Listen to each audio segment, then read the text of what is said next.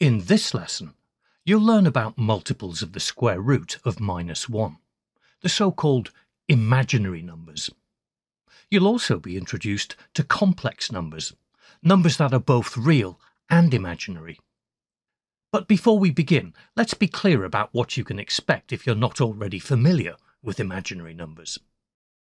Some people will tell you that there's nothing imaginary about imaginary numbers. The truth is, you are going to have to use your imagination if you want to get to grips with them. It's not at all obvious how imaginary numbers relate to the real world, which means lots of people will never come across them. And many of those who do will find them challenging, to say the least.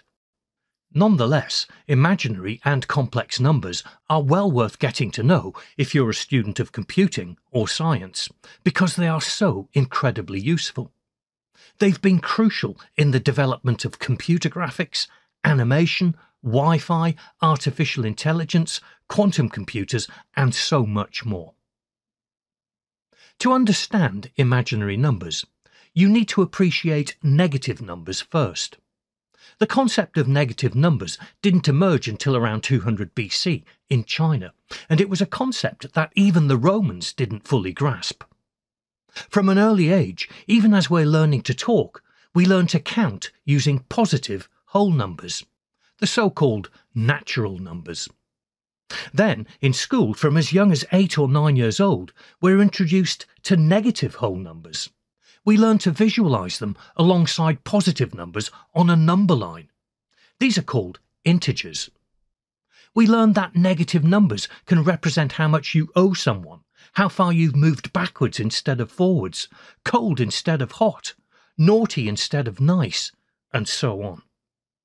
And because we learn about negative numbers from such an early age, we're quite comfortable with them, unlike the Romans. Ask any 10-year-old what's 3 minus 7, and they can probably tell you it's -4. As we get older, we learn more about different types of numbers, some of which can seem very peculiar indeed. Mathematics teachers tell us that every real number is located somewhere on the number line, a one-dimensional structure extending forever in both directions. And real numbers are not just natural numbers and integers. They include fractions and decimals, and even irrational numbers with their infinitely recurring decimal places. You might even come across surreal numbers, those that extend beyond infinity, and the infinite number of infinitesimally small numbers that exist in the gaps between all the others. An abstract number line is nevertheless a particularly useful tool for thinking about arithmetic involving negative numbers. Let's quickly recap. To visualize multiplying two positive numbers together, like 2 times 3, we can imagine this car moving 2 places to the right 3 times. -2 times 3 is like putting the car into reverse gear and moving backwards 2 places 3 times.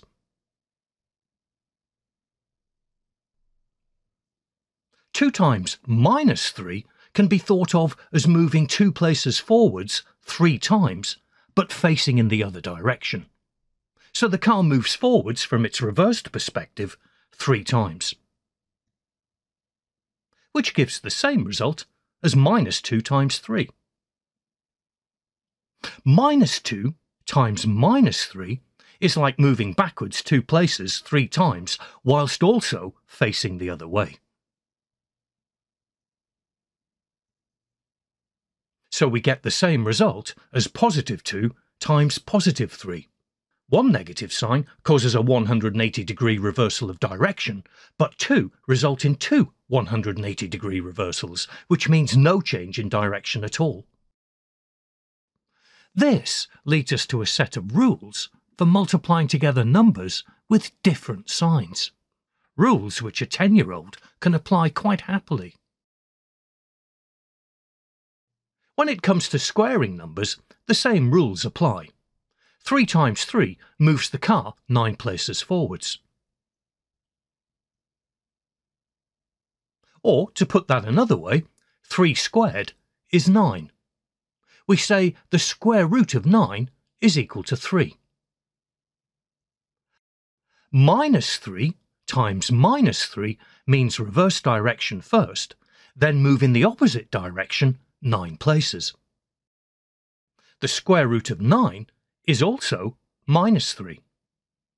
In other words, 9 has two possible square roots, 3 or minus 3.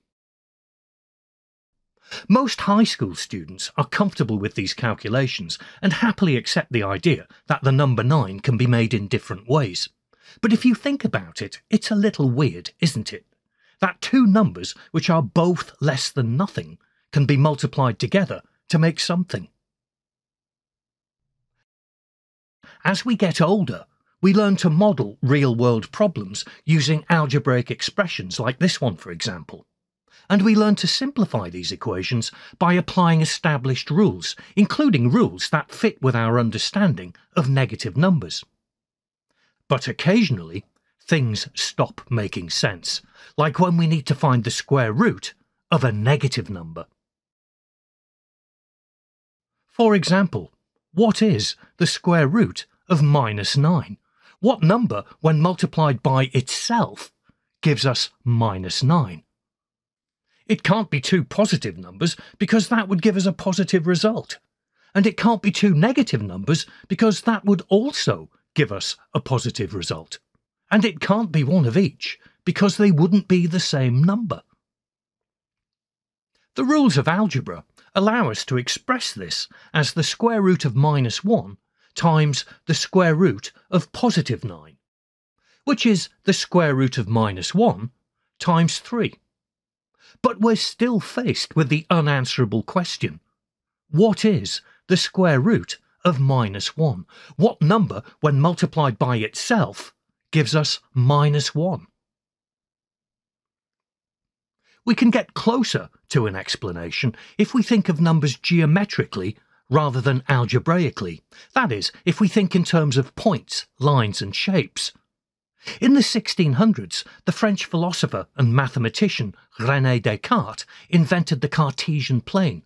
According to legend, he was trying to describe the location of a fly on his ceiling. This system uniquely describes the position of a point in two-dimensional space using a pair of real numbers as coordinates. So a simple shape like a square can be described with 4 pairs of coordinates. And by applying simple operations like addition and multiplication to each corner, it's possible to transform the shape. These transformations include translation, dilation, reflection, and rotation. Animated computer graphics depend on being able to perform tens of thousands of calculations like these many times a second. So how does geometry help us to understand the square root of minus 1? Let's think again about our one-dimensional number line, or at least part of it. Minus 1 can be represented as a line segment like this. And minus 1 squared gives us positive 1, which you can see is like rotating the line segment 180 degrees. Minus 1 cubed is like a 180-degree rotation followed by another. And minus 1 to the power of 4 is like 3 180-degree rotations. Each time we multiply the result by another minus 1, we bring about another 180-degree rotation. Now, imagine we have another number line perpendicular to the original one. And imagine that this number line includes multiples of the square root of minus 1. And let's be absolutely clear, this is another dimension, but it's not a spatial dimension. We are not trying to pinpoint flies on the ceiling.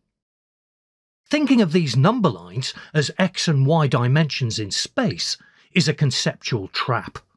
To make sense of this imaginary dimension, we must allow ourselves to think outside of the box. This, by the way, is called the complex plane, for reasons you'll soon see. Let's zoom in and take a closer look at its geometric properties. We know that the square root of -1 squared is equal to -1. Of course it is. The square root of any number squared is the number itself. We can represent the square root of -1 on the complex plane as a line segment, like this. And to transform it to -1, we can rotate it through 90 degrees. So it would seem that multiplying by the square root of -1 is equivalent to a 90-degree rotation. But is this always the case? If we multiply the previous result by the square root of -1 again, we get minus the square root of -1. So by raising the square root of -1 to the power of 3, we have effectively rotated it by 180 degrees. When the square root of -1 is raised to the power of 4, we get +1. It's not quite so obvious why, but remember, we've already established that the square root of -1 squared is -1, and now we've done that twice, so we have -1 times -1, which we know is +1. This result can be represented with a 270-degree rotation. Finally, the square root of -1 raised to the power of 5 must be equal to the square root of -1, because it's equivalent to 1 times the square root of -1. Effectively, a full 360-degree rotation. Notice that each time we raise the square root of -1 to another power, we effectively rotate it by another 90 degrees. So what does this pattern suggest?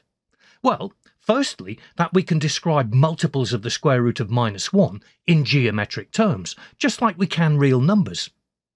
Geometry is one of the oldest branches of mathematics, and it was originally all about shapes and objects, and the space they occupy.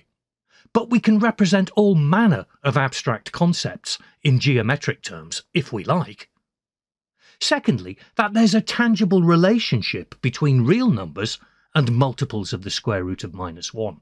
The fact that we can solve so many real-world problems using these special values, as you'll see, is testament to the fact. And thirdly, that we are not restricted to just real numbers on a one-dimensional number line. We can have as many perpendicular dimensions as we like. If you're finding that hard to swallow, just remember that, only a few hundred years ago, negative numbers were thought of as ridiculous by many a respected mathematician. You've already moved well beyond simple counting numbers. Girolamo Cardano, an Italian physician, theologian, astronomer, and of course mathematician, was one of the first people to recognise the existence of this special value in 1545. He used it to solve quadratic and cubic equations that could otherwise not be solved. But at the time, Cardano said that his own solutions were clever but false. Cardano, by the way, was also a compulsive gambler who, perhaps ironically, gives his name to a modern cryptocurrency platform. A few years later, in 1574, another Italian, Raphael Bombelli, published a book entitled Algebra. His aim was to explain the rules of algebra in simple terms that almost anyone could understand. He spelt out detailed rules for doing algebra with the special value that Cardano had discovered. Bombelli was declared a master of the analytical art by some of the most revered mathematicians of the day. In 1637, René Descartes said that the square roots of negative numbers had no place in serious mathematical work, referring to them with contempt as imaginary numbers. Little did he know at the time just how useful they would one day become, and that the name he had given them would stick. In the 1700s, Swiss-born Leonhard Euler, who by the way is considered by many to have been one of the greatest mathematicians that ever lived, made extensive use of imaginary numbers in the fields of science and astronomy. Euler used the letter I to symbolise the square root of -1. and this is the symbol we still use in mathematics today. So what exactly are complex numbers? Let's return to the complex plane, and for convenience, let's relabel the imaginary dimension. You've seen that a line segment can be used to represent the imaginary unit. In fact, any multiple of the imaginary unit can be represented in the same way. A line segment can also represent a real number, as you know. So what about this line segment? Or this one? Or this one? This line segment represents a number that is part real and part imaginary. This is called a complex number, and it can be written like this. And if you think about it, there must be an infinite number of complex numbers. In fact, even a real number can be thought of as a complex number, it's just that the imaginary component is 0. In another lesson, you'll learn more about complex numbers, including an alternative way to write them down and how to perform useful calculations with them.